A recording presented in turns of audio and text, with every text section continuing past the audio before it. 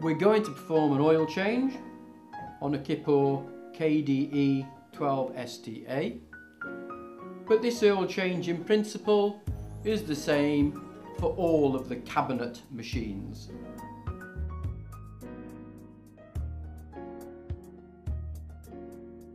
Start by running the machine for 5 minutes to bring it up to temperature.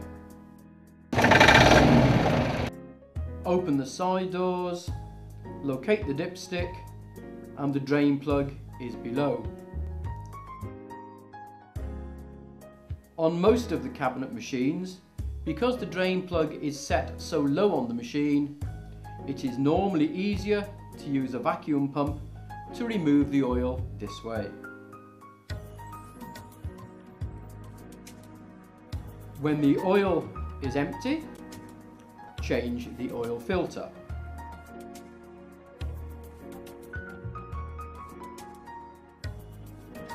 When replacing the new filter, just put a small amount of oil onto the rubber seal to help it screw into place. When the filter is replaced and hand tight, fill the machine up to the required level using a suitable funnel. The oil is correct when it's at the maximum mark on the dipstick.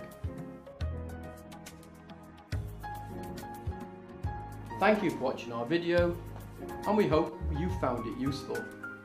Further information is available on our website www.kiporuk.co.uk.